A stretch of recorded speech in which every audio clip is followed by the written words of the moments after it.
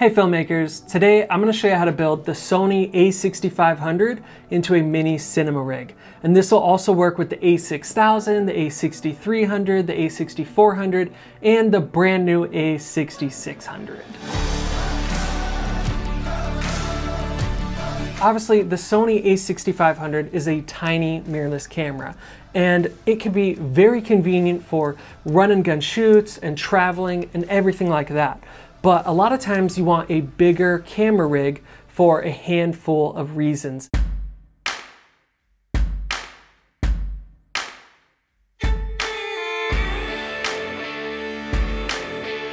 So by doing this build out, we're going to solve a lot of the issues that come with the Sony a6500. So a big one is micro jitters. By adding all the weight and rails to this, it's going to make it so much easier to stabilize the sensor on this and get rid of that ugly digital vibrations that come with mirrorless cameras. We all know that the Sony cameras are notorious for terrible battery life. So once you throw that V-mount battery on there, it's going to last you all day long and you don't have to worry about battery life again.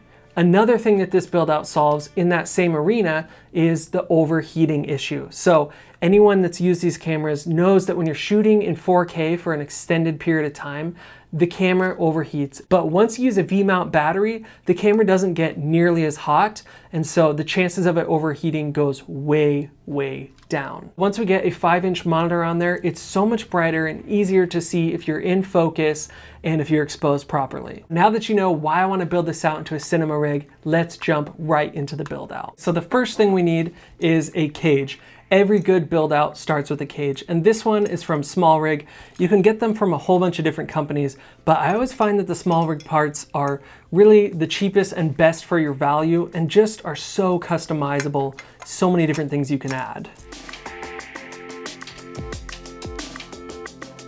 Now we're gonna add a quick release plate to the bottom of the cage, and I'm using one from Manfrotto. It's called the RC2, and I really like this one because it's so small and it clicks in and out really fast from the quick release plate.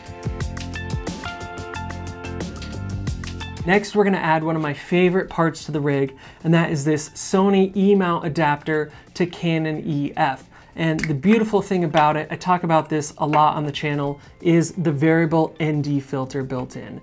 It makes it so easy to add ND to every single lens that you own because it mounts here and then your lens mounts after it. So you don't have to screw anything to the front of your lens and deal with all different thread sizes and step up and step down rings. Now that we have the ND filter on there, let's get a lens on there, and I'm going to be using the Rokinon 50mm lens. It's just a great go-to lens for me. And I always use the lens hood.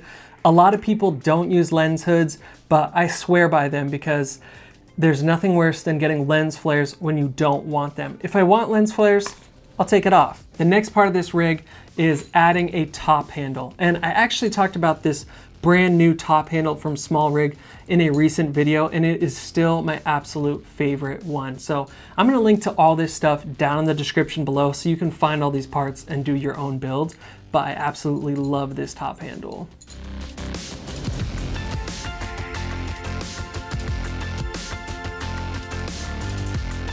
One of the coolest features of this top handle is that the Allen key just slides magnetically right into the side of it. So anytime you need to quickly remove the top handle, you have the Allen key right there. You know it's the right size and that you always have it on it. So that is a huge bonus. So already the camera is looking a lot better than it did just totally naked. I love this little top handle and cage on there. Next, we're gonna add the monitor mount, and this one is also made by Small Rig, and it uses the Airy locating pins. So we're gonna mount it to the front here. And I love that because it's toolless, it just screws right into place. Next, let's get the monitor attached to this. So really you can use any monitor, but today I'm gonna be using the Atomos Ninja V. This is one of my absolute favorite monitors, and it pairs perfectly with just about every camera out there.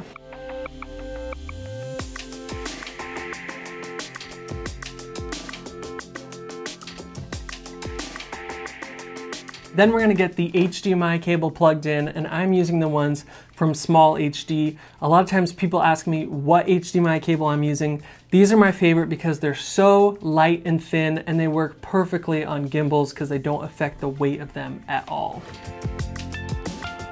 In order to get a V-mount battery on this rig, we're gonna need to use rails. So we're gonna use a base that's made by Small Rig, and then on top of it, I have the Manfrotto RC2 quick release plate mounted. And that's just using a standard 1/4 20-inch thread to put it right on top. So we've got the base plate, and I'm gonna click the camera into it. So really you can use any length of 15mm rails, but I'm using these 6-inch ones because I want to keep this cinema rig as compact and small as possible. And these ones are also made by Small Rig.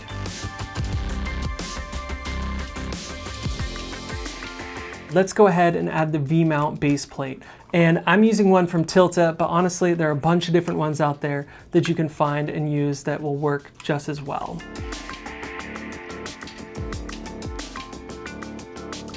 Next, we're gonna add the V-mount battery to the base plate.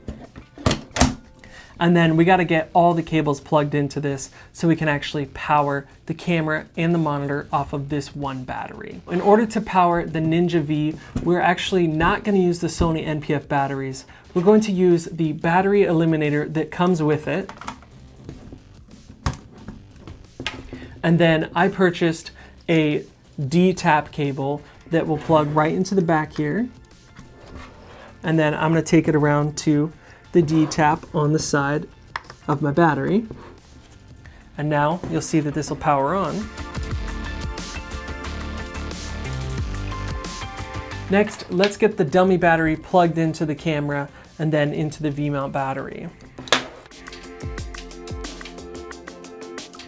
And make sure that you plug this into the 8-volt port on the side of your V-mount battery. Do not plug this into 12 volt or anything else that is not labeled 8 volts or lower, because if you do, you will most likely fry your camera. So make sure that you do that. All right, so I'm gonna turn the camera on. And the rig is almost complete, but not quite. As you can see, there's all this ugly cable hanging off, and you know it's just gonna get in the way and snag on something. So to finish off any rig, I always do some cable management. And it's pretty simple. I just use a bunch of these little bread ties that often come with different cables and things like that to tie and secure the cables down.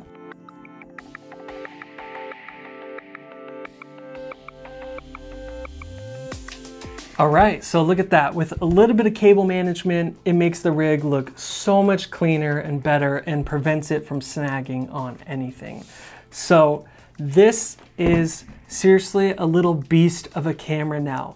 With this V-mount battery powering the Ninja V and the camera, I can run all day with this setup, and I can actually see what I'm doing with this huge 5-inch monitor. So I absolutely love this setup. And one of the best parts about this rig is this top handle, because I can just hold it from the top, get a hand underneath, and it is so much more stable. All those micro jitters are gone now, and I can have some really nice stable handheld footage. And when I need to pull focus, I can put my hand right underneath the lens and do some focus pulling. Now, if you want to add a follow focus to this, you can easily do that by just getting longer rails, like 12-inch ones, and then throwing something like the Nucleus Nano on the side here. But to keep this small, compact, and the most affordable, this is a fantastic little rig. And it is so solid. One of the biggest things for me when I'm doing a camera rig build out is making sure that there are no moving parts. I don't want to hear anything jiggle or wiggle or move around. And this is just a really solid setup to where I don't have to worry about anything moving on me. And again, this beautiful monitor mount is fully tiltable and it's very solid, so I can put it in any position and it'll just stay there without me having to screw or tighten anything. I can just put it in its spot and it'll stay there. So I absolutely love that. I've done an entire other video building out the Sony a7S into an even bigger rig with a matte box and a bunch of other accessories. So if you're interested, definitely check out the card above.